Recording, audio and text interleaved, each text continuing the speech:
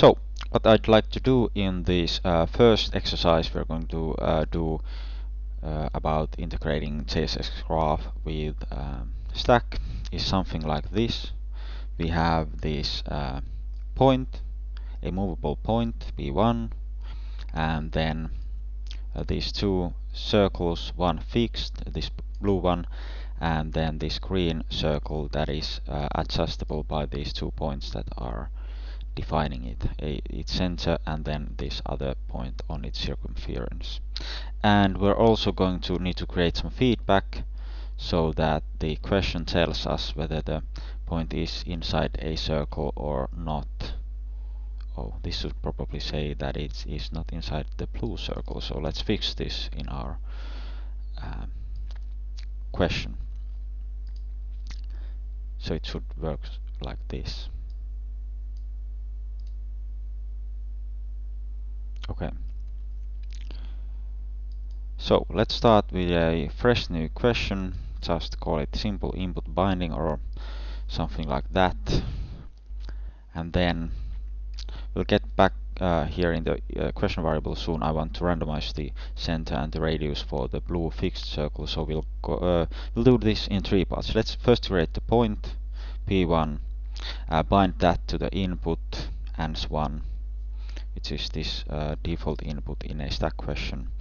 And then the second part is we're going to create that fixed circle with a randomized center and radius to see how that works.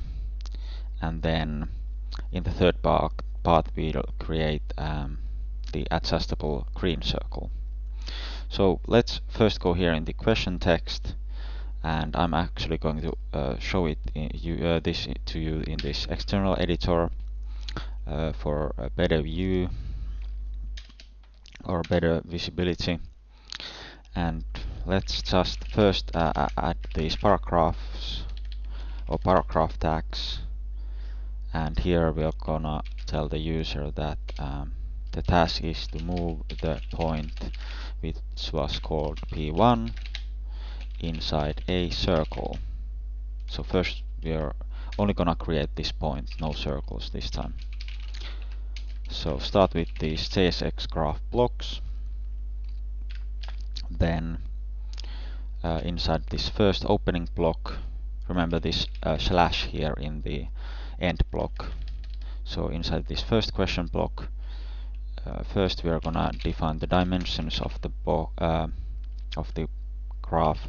So let's say the width is 500 pixels and also the height for this one is 500 pixels. So it's 500 times 500 pixels, and then we're also going to need to create the reference to this input ans1, so we need to do it in here with this input ref ans1 command, and then we are going to name it. So this will be the ID of this input element created by these input blocks here. So we'll call it ans1 ref, and then first of all we're going to need to create the board here in the JavaScript. So let's call that board. So it's variable, this stands for variable, and it's the variable board which is equal to JSXGraph init board function. So we're gonna call this function to create the board, and the first argument here is the first parameter that goes inside this one is the ID of the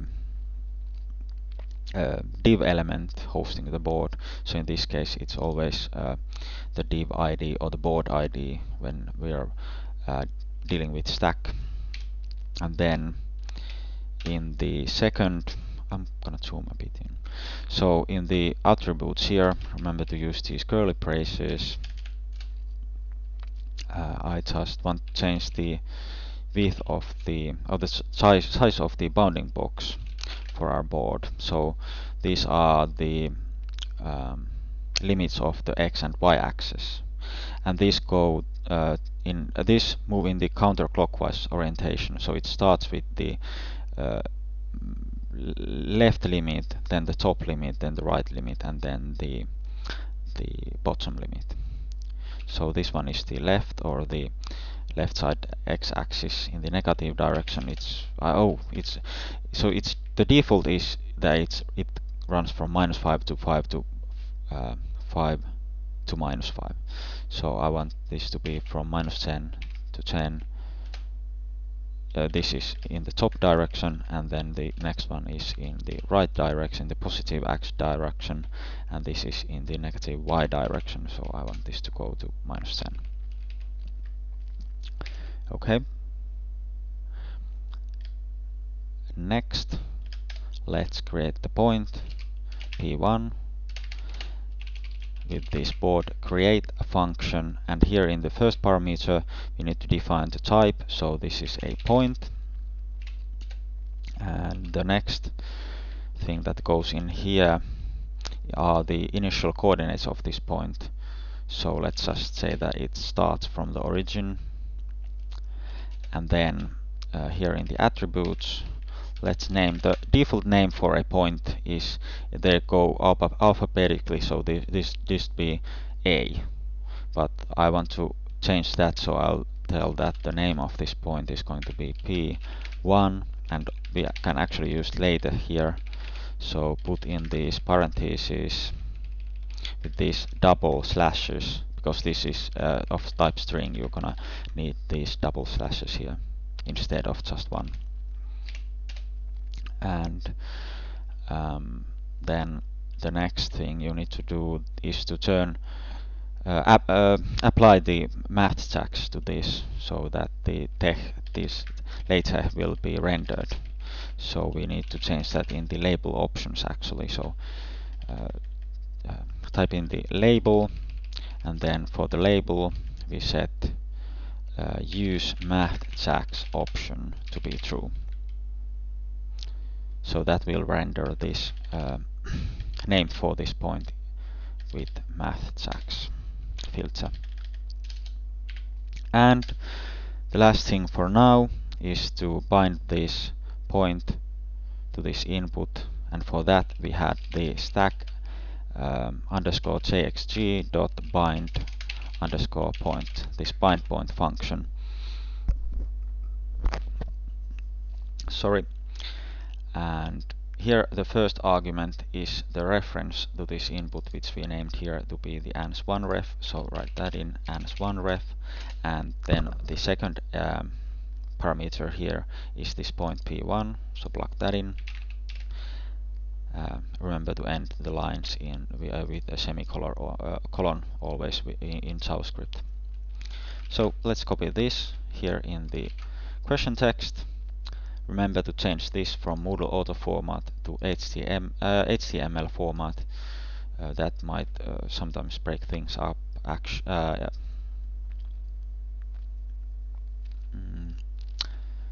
Especially when you're exporting your questions. Then in the input options, this input type is fine.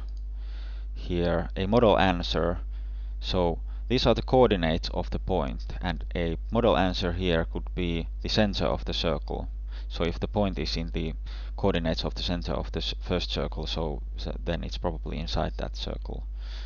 But we actually haven't defined that center first, center before this. So let's just call it C1 center for now, and we'll define it later.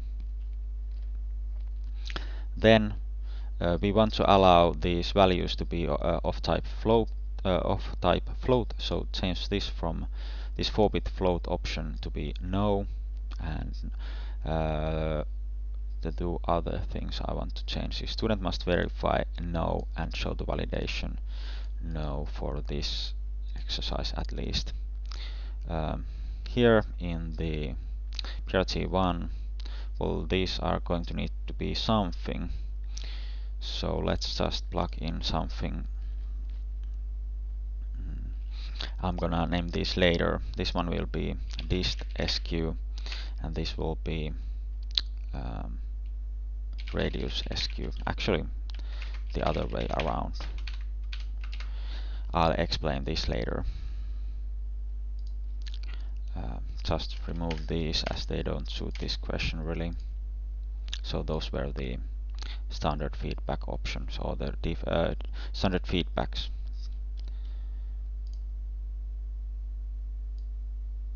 And save changes and continue editing, then go and click preview, and there you go. We have the point here, and we see that as we are moving it, the coordinates of this point are being tracked here in the input ans1. So let's go back to the question text here. Let's actually clarify here that this is the input ans1. So I'm just gonna write it in here, because we are going to need another input soon when we are dealing with the adjustable circle C2. But for now, actually, let's go all the way up here to the question variables. I want to define that center for the first circle. So I actually already called it C1 center in the input options. But let's define that variable here in the question variables. So this is going to be a pair of coordinates, a coordinate pair. So the first parameter here in this list of two elements is the x coordinate of the center, and I want to randomize that with this rand with step function. So let's say that it goes from -5 to 5 with a step size of 1/2,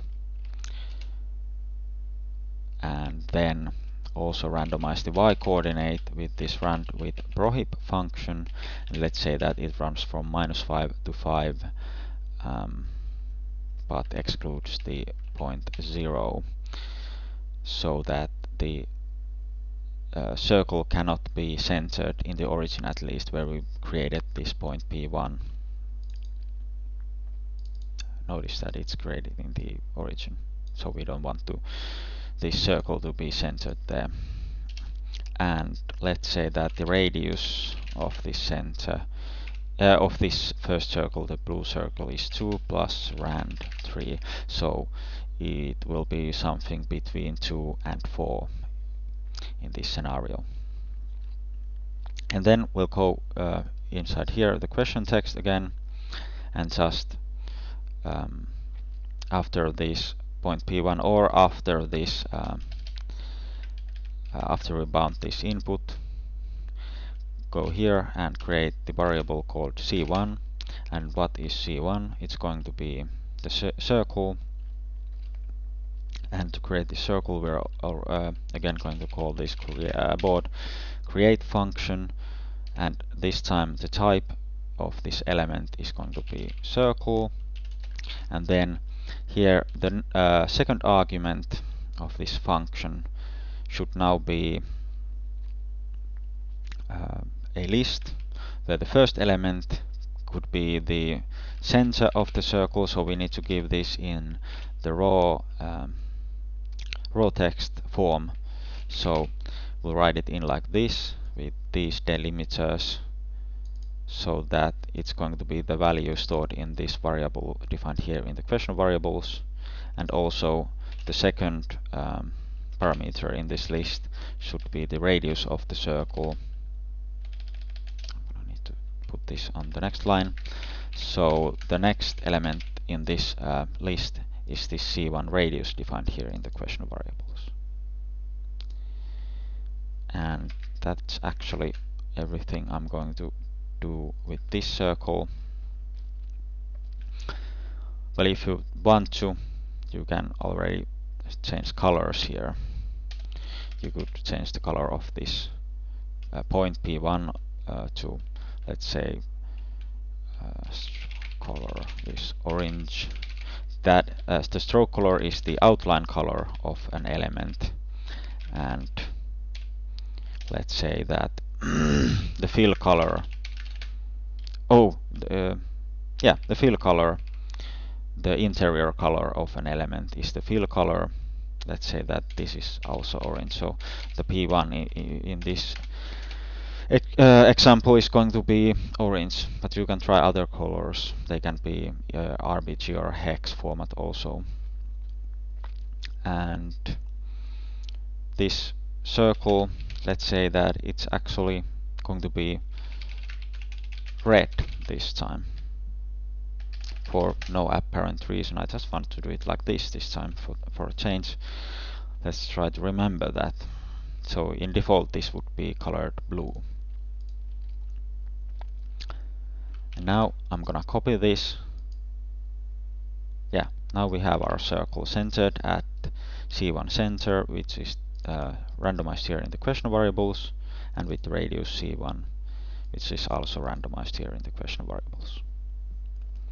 And then we go down here. We need to add a question note here. Well, I could just copy these stats for this circle C1, as these are the things that set every iteration of this question apart as of now. We already did set up this input answer 1, but we need to do something here in the PRT1, where we're gonna test whether the point is inside that circle or not. So we here in the feedback variables, we are actually going to define this radius SQ and this dist SQ variable. And the radius SQ is for radius squared. This should be the radius of the blue circle, is C1 squared. So we can compare that with the distance squared, which is going to be the distance between the point P1 and the distance between this circle C1. So if this distance is less than the radius of the circle, then we know that the point is inside that circle. So let's say that the radius squared, or we know that the radius of the circle is C1 radius, defined in the question variables, and this has to be squared, so we square that, and then in the distance square we have to calculate the distance between this C1 center and the coordinates of this point, and the coordinates of this point we know are stored in this input ans1. So let's calculate first the difference. The difference between those points or those coordinates is C1 center minus ans1. And now you could write this out with the Pythagorean theorem, or in a shorthand notation. That's actually the squared distance is the dot product of this difference with itself. So we could do this. And now the comparison test, or the answer test we are going to need here is this comparison test num_gt, which stands for number greater than, or we could also use the num greater than even test, so this GTE. Let's try that. This allows the circles or the point center to be positioned on the circumference of the circle also, so it could actually be a little off, but that's fine. So I'm gonna write this in a nice red color, because the circle should be colored red. So if this answer test is true, then we give the user the feedback the point is inside the red, and let's bold that, red circle. And if this is false, then we say in maybe a dull, oh, this has to be corrected here, so this is the attribute color should be red, and here the color is gray, the color of this paragraph, or text in this paragraph to be precise. And now we say that the point is not inside the, let's bold this, red circle. Okay, so now this answer test is ready. Let's click Save Changes and continue editing. Go all the way down here, click Preview. Is everything the way we want it to be? Kind of strange colors, so the point P1 is now orange as I wanted it to be. It's movable. Well, let's try if it's inside here. The point is inside the red circle. Nice. If it's outside here, it is not. What happens if I move it here on the just on the circumference? It is not inside. If I move it here, it is. Yeah. So that's a bit up to the answer test we choose here. Next. Oh, notice one thing also. I actually forgot to fix this circle, so it's now movable. But because if it's not bind to any input, if I move it over here, seemingly the point is not inside the circle. But if I click check, this circle is moved back to its original initial position, and so the point actually is now inside the circle. So we need to fix that and before we move on with the second circle. So let's go here inside the question text, which I have here on the right, and now to fix that issue with the first circle, just here in the attributes for the circle, after the stroke color, I'm gonna also say that this is fixed, so that will keep the circle at place. What we are going to need next for the other circle, the adjustable circle, we'll need a new input, so we'll copy this as 1, and just to save time, I'm just gonna change the name of this input from ans1 to ans2 in every single place. So this one actually here just tells us that which input we are dealing with when we look in the in the question. And that's why I wanted to include it in the first place, because I knew that we are going to need 2 inputs. And for this input 2, I'm going to need another reference, so go inside this first JSXGraph block and write input ref, and this time this is the answer 2 input, so write here ans2, and let's just call this ans2 ref.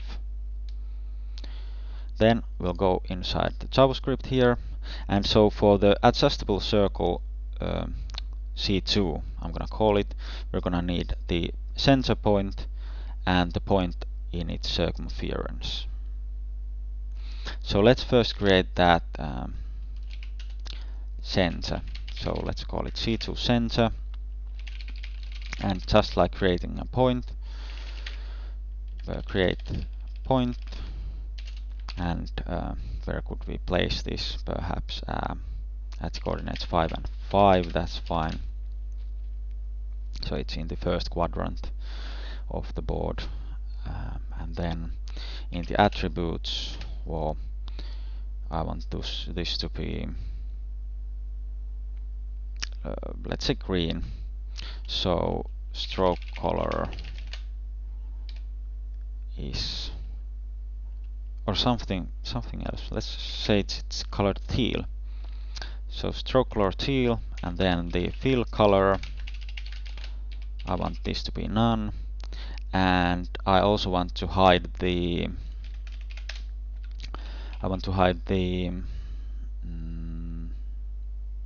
name for nameplate, or the name of this, so it won't be any letter, and I don't want to set anything, so I can use either I could say that the name is blank like this, or another way of doing this is saying that the with label attribute for this element is false.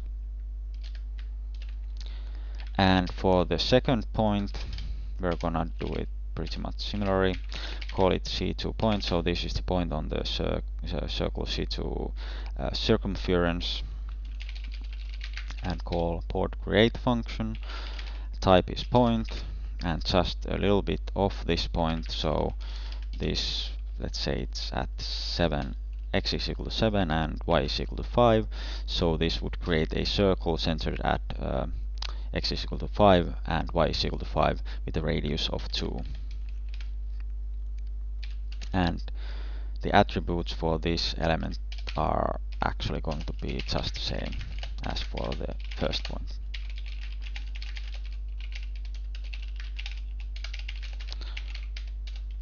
I sure hope that teal is a valid name for a color, because I'm not sure actually.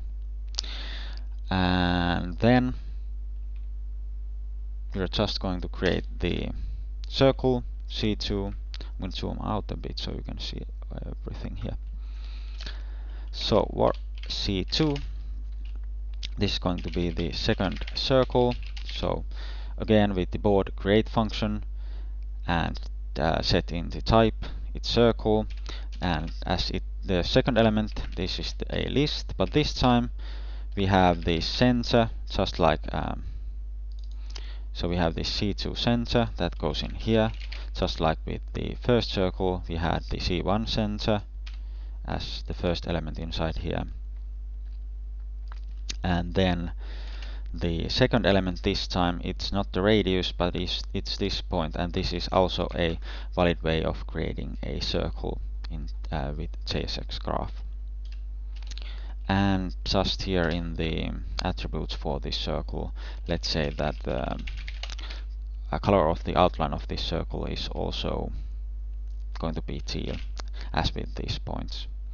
And then this one is also fixed. So this just means that the circle is not movable by dragging its outline from the circumference, but it's movable or adjustable by moving these points, as these are not fixed. And the last thing we want to do here is to bind these points, of course. So we are going to call this stack underscore JXG bind a point. And now what would be a good choice here? Perhaps the direction, because it's we are going to need to know the distance between these 2 points to calculate the radius of this circle C2. But well, I can actually give you all the options. So if we use this dual, the simplest one, where we just get the coordinates for the both points, we first type in the name chosen for this reference. So it was ans2ref chosen in here. So it's for the input 2, ans2.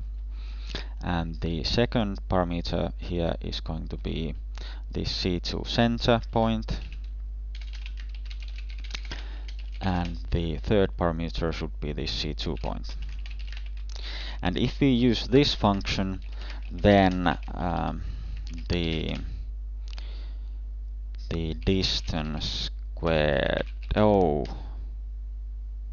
the radius squared would be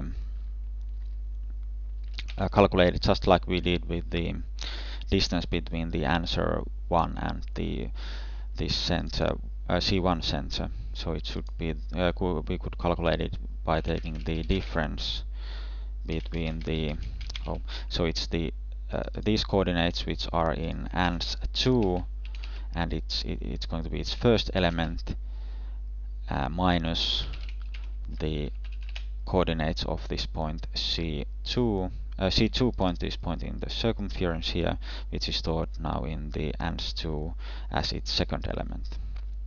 And then we need to take this dot product with itself. So this would be the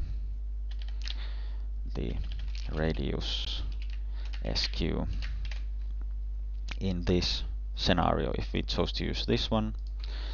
If we instead chose to use the bind point relative function, then it would work rather similarly, but the radius squared would be just this second element, because the first element now, if we use this function,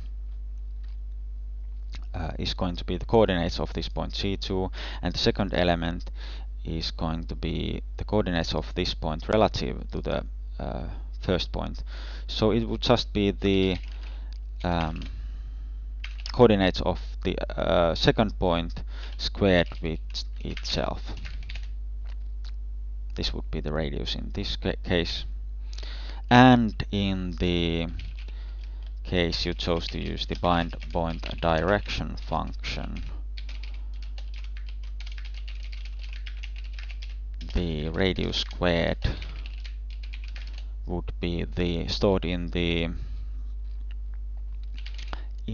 second element, second list in this input ans2, and it would be the first element of that second list, of that nest list. So which one are we going to use? Well, it's just pretty much a matter of taste, but I think I'm gonna go with this bind point relative. And remember that this is the radius squared, which we are going to need in the PRT. And with that being said, we are actually done with this input here, or this question text here. Just copy and paste it here, and then go all the way down here. Oh, let's actually create a new feedback, a new PRT for this second circle. So create this feedback question block and just call it PRT2.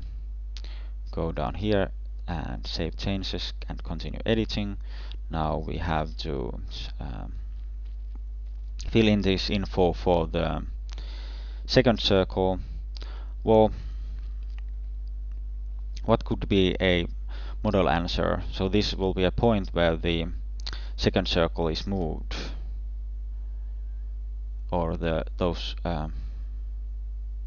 it's actually rather hard to calculate this one with this relative function now, or not actually, because we could do it like this.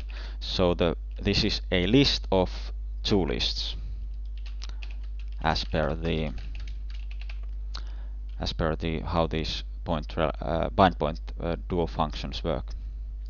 So here in the first list, this could actually be the center of the first circle.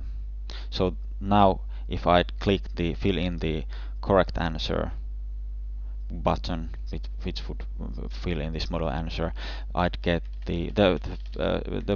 both of the circles would have the same center point.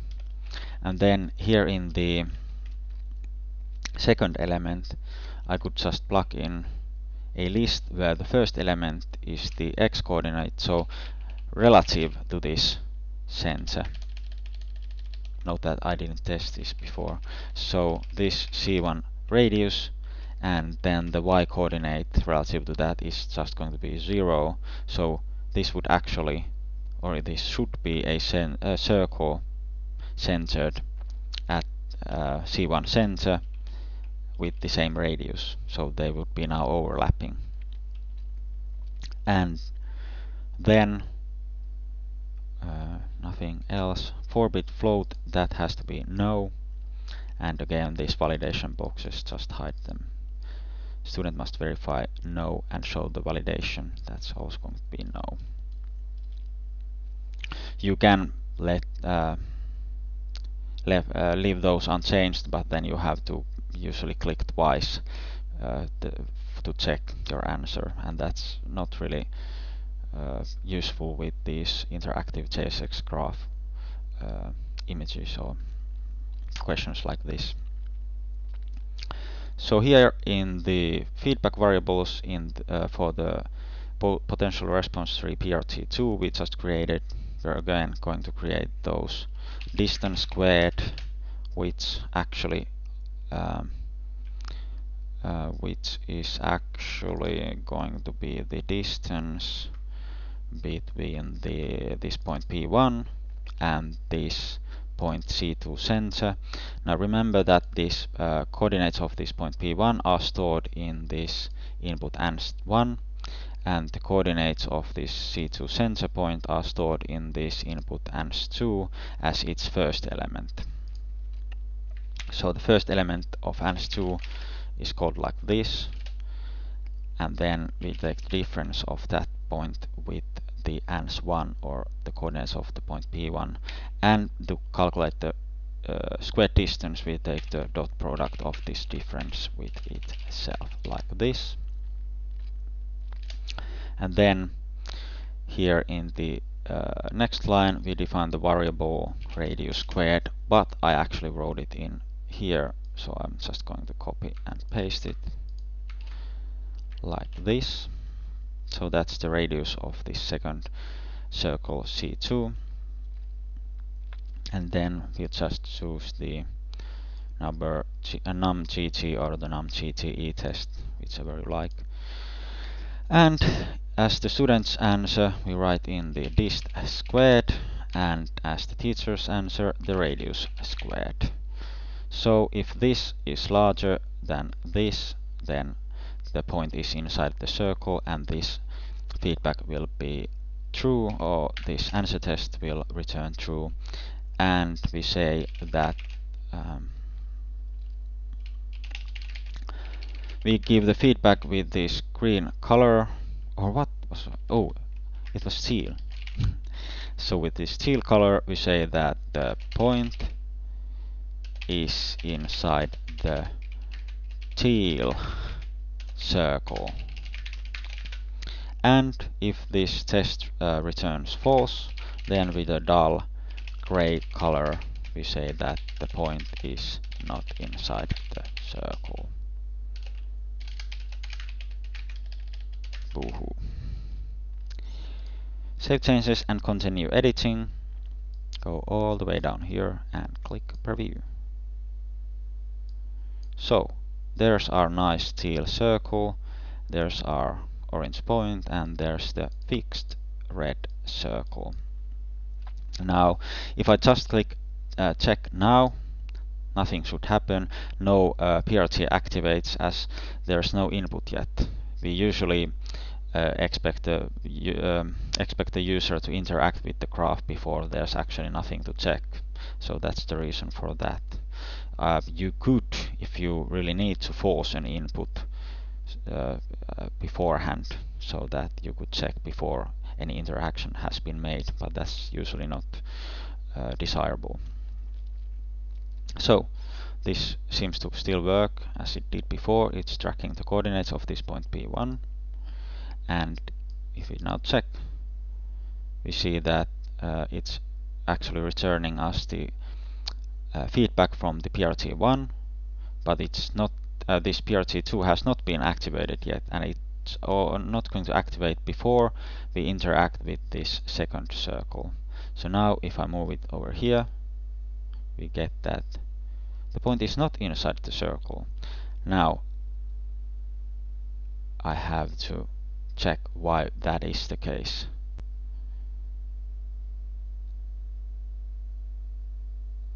Did I make a typo somewhere? Let's go here in the potential response tree. Oh, notice here this student answer has to be greater than this teacher answer. So if the radius is greater than the distance squared, then the point is inside the circle. And another thing I noticed here, the point is not inside the teal circle. Plug that in here. Always have to be careful. Now let's see if the preview works. So if I move it over here, nothing happens. The second PRT isn't activated yet, but if I move this point here and here, the point is inside the teal circle, so now it works. Amazing. If I move it outside, now the both PRTs have been triggered and I get the feedback from both of them. And if I just move this point inside here, it should be inside both of the circles. Nice. Great work if you got this far, by the way. And if I just click here, fill in the correct responses, now they're both overlapping, and this should be correct, or now we get the feedback that the point is actually inside both of the circles. So that's pretty much what I wanted to show you in this exercise. The last thing you might want to do is you might at this point want to hide these input fields from the user. Although if you want the user to be able to plug in the coordinates by hand, you might leave this in. So of course this works like this also. But if you want the user to just be able to interact with the graph, you might want to hide these. And what you can do to make that possible, you could go in the question text here, and in the question text you can either somewhere in the code access the element. You would have to access all of the elements and hide them one by one. You can do that by calling the document get element by ID, and this function takes its argument as its argument the reference to this input, or the ID of the element, which is now, in case of the input 1, it's the ans1ref, and here you set the style and style display to be equal to none. This would hide the input 1, but it would not even hide this text actually. And you could do the same for this input 2 and just take away the text and hide them like that, of course, in JavaScript. Or you could actually hide this whole nonsense from here by doing the following. You could write in, you could wrap it inside these div tags like this, and define the style of this div element, HTML element, to be this display none. And if we now copy and paste this question text in here, save changes and continue editing, and then go to the preview, we see that both of the input boxes have indeed been hidden. So with this I'll end this exercise. Hope you enjoyed.